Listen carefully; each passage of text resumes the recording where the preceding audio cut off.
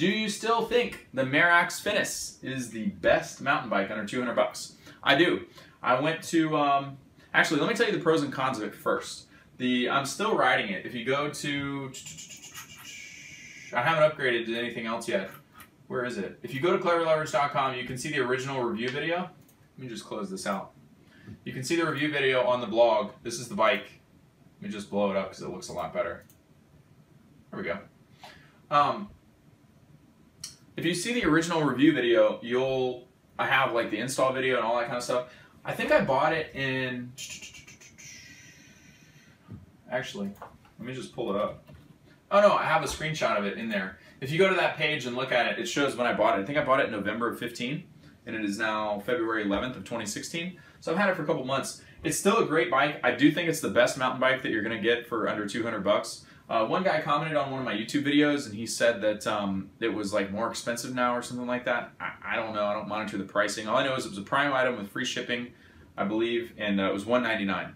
So it was a fucking great deal for me. My most favorite thing about it is this little pouch that I didn't know came with it. My keys and my wallet fits on one side, my iPhone 6 fits on the other side, and there's a cord, or there's enough room for the cord to drape out and for me to wear earbuds that aren't wireless because I don't like the wireless ones on my head all the time. And that's awesome.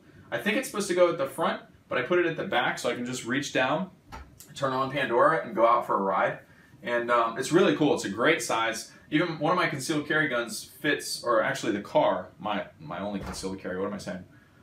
My car can even fit in one side if I want to take my gun with me. I don't normally, but it's pretty cool. It came with a water bottle holder, all that stuff. Now, when you take that bitch out of the box, it's a badass looking bike, man. It looks like an $800 race bike. I keep saying that, and I've said it. Everyone that sees it, they're like, damn, you got that for 200 bucks on Amazon? I'm like, yeah. So I consider it the best, I would definitely consider it the best mountain bike under 200 bucks. So to answer your question, yes. Now, let me get to a couple of caveats. If you want to buy it too, please use my affiliate link. Below the video or in the post, if you click on my Amazon affiliate link, I think I get like 4%, so I'll make like $4 or something like that. I really appreciate it if you would use my link to buy stuff, because then I can buy more things to review, and that pays for, you know, like these lights and making these videos and stuff like that. But I want to cover a couple of the cons to the bike. This is not a $1,200 hardtail. I beat on it a little bit. I jumped it a little bit. I don't dare take it off of any drops or anything like that. It's just not that well made. And it also doesn't have the, whatever you call it, it doesn't have the axles on the front fork that aren't just slided, that can kind of like, if you really beat the shit out of it, that can kind of slip and come loose a little bit. It doesn't have a through and through, I can't remember what it's called. You'll know what I'm talking about though. So that's one thing. The components themselves, I mean, I guess it's like, you know, what do you expect for 200 bucks, right? But even though it has disc brakes, they really don't work that well. I had to fucking spend a lot of time to adjust them. A lot of people say that they rub and shit like that when you put it together. They do. Some of it is because the way that the bars and stuff were twisted up inside the box, the cables and things like that weren't adjusted correctly. So as soon as you put the wheels on, the brakes rub. So you got to sit there and adjust them a little bit. It's really not that hard to do after you do it the first time. But other caveat was, for some reason, the seat bolt up under the seat keeps coming loose. I mean, it's come loose like 4 times, I believe, and a lot of them I'm out riding. The biggest complaint there is I keep the Allen keys that came with the bike and the little wrench in the pouch, right? But for some reason, the bolt that mounts to the seat is a bigger size, and it didn't come with a wrench of that size. So I had to buy one, and then I keep it with me. So if it comes loose, I tighten it up. If I was smart, I'd probably get some Loctite and put it on there. I just thought of that. Why didn't I think of that before? Anyway, I'm trying to think of other cons. Pros, the tires are really good. I really, really like the tires. I love the way that the wheel tire and rim package looks. It looks high end. Other cons. The components just aren't like super high quality. The shifters and everything work awesome. Haven't had any trouble with the ratchet shifters. They're really good. Brake levers have been awesome. The brakes are less than stellar. I mean, they were really good, I thought, when I first got them. But now that I tried to start doing endos and I'm trying to catwalk for a long time and feather the rear brake and stuff like that, it just doesn't have that stopping power that you would get like on a $1,200 bike, or even on like a $600 bike that comes with rubber V-brakes. Just, I don't know, they're a little bit more grabby, and these are a little bit more slippery. I don't know how to explain it.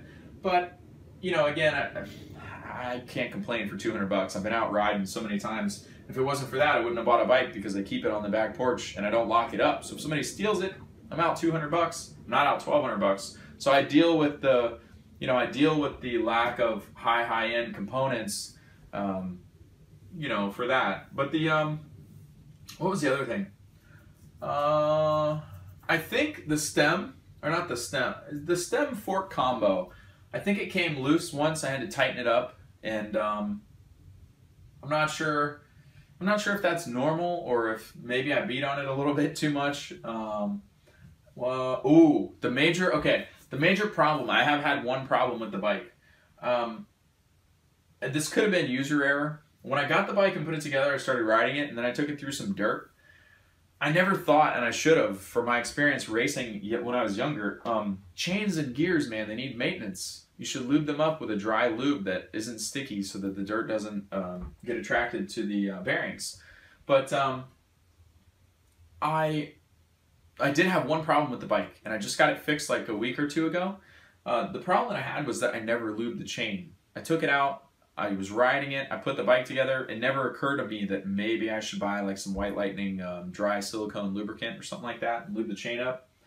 I don't know if I would have done that if I would have had a problem with the chain, but I definitely had a serious problem with the chain, and all it was one of the links, the bearing, you could hear it had dirt in it, and then it just stopped bending.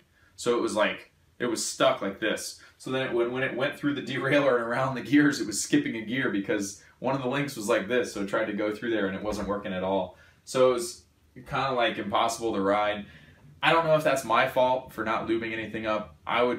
It's a 50-50 chance that it is. The cool thing was I took it to a local bike shop, Orange Cycle, and the guys just took the link out and then readjusted the derailleur, so I didn't have to buy anything, which was awesome. If you do buy this bike, I would recommend the first day or two that you ride it, lube the chain to try to avoid that. I think when I took it through the dirt, because I could hear the rest of the chain kind of, you know, creaking with dirt in the bearings and stuff, I think that was the problem. But overall, man, it looks awesome. This is a real picture that I took riding through Winter Park. I just stopped. I'm right on the edge with the curb, and I just stopped in front of a cool house that I like the wooden garage door on and snapped that photo. And I do still think it's the best mountain bike under 200 bucks. It looks way better than anything I would have gotten at like Walmart or a Target or whatever. I think the performance is also better. It's lighter. I had another lady ask me on YouTube if it was a heavy bike. I don't really know what she meant, but it's not like one of those tank type bikes that that's super heavy like a pile of shit that you would get at Walmart or Kmart or Target or any place like that. It's definitely better than that, and it looks awesome. I'm trying to think if there's any other questions that I didn't answer. Other than that, man, it's been great. I love it. I ride it all the time. It's I'm telling you, that pouch is absolutely awesome. I was worried because I thought it would fit the iPhone 5, and then I didn't think the 6 would fit in there, so I thought I'd have to use an iPad, Jesus, even bigger, an iPod. But the 6 fits just right in there lengthwise, and there's enough room to have actually, I'll show you what I use. I'll show you exactly what I use. These are the earbuds that I use from Amazon.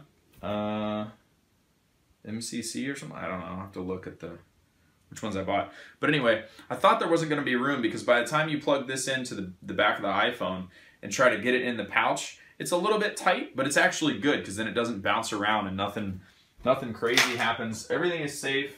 I haven't dropped anything. It's great that I don't have to have my keys in my pocket. I thought I was going to have to get it under the seat bag for the back. But I actually like this because I can just reach straight down and grab my phone if somebody calls, or I can grab my wallet if I want to stop and buy a drink or whatever. And I love the fact that I don't have to have my keys in my pocket, so when I'm riding there's no constrictions. But love the bike. What I'll probably do is if I start riding any trails or go to Santos or anything like that to ride some hardcore mountain bike trails, if I upgrade, I'll probably buy like a Specialized or something like that, but I won't be so easygoing about it. I definitely wouldn't leave it outside unlocked. I mean, this is like the best all-around bike that I could get for the money. I just wouldn't take it on like hardcore. I know it has disc brakes and there's a shock and all this kind of stuff, but I wouldn't take it on hardcore trail riding. I wouldn't try to jump at 15 feet in the air and then think you're going to come down and not break the frame or something like that. It's just not that kind of bike. But the reason that I like it so much is because for 200 bucks, I had the option of getting a cruiser, which sucks. I had the option of getting like a hipster bike that was a fixed gear. I didn't want to do that in case I ever wanted to pull a little trailer or have like a rack on the back to carry a bunch of stuff. And I wanted gears. And personally, I didn't want to be I wanted like the meaty tires so that if I wanted to go, you know, off-road, or if I wanted to cut through a trail in a park or something like that, wouldn't have those little skinny tires that you can't ride through the dirt with. And I also didn't want those smooth tires so that when it's wet out, you don't go around a corner and the fucking bike flies out from underneath you and you bust your ass because there's no tread. Like on some of those road bikes, man, I don't ever want that again. So overall, I'm super happy. I've recommended it to friends and family, and I would recommend it to you. I think it's the best bike that you can get under 200 bucks, hands down. So I hope that helps. If you have any other questions that I can answer on it, let me know. Go to my blog at cleverleverage.com. Go to the QOTW page and enter your little question in there, and I'll get to it later. Thanks.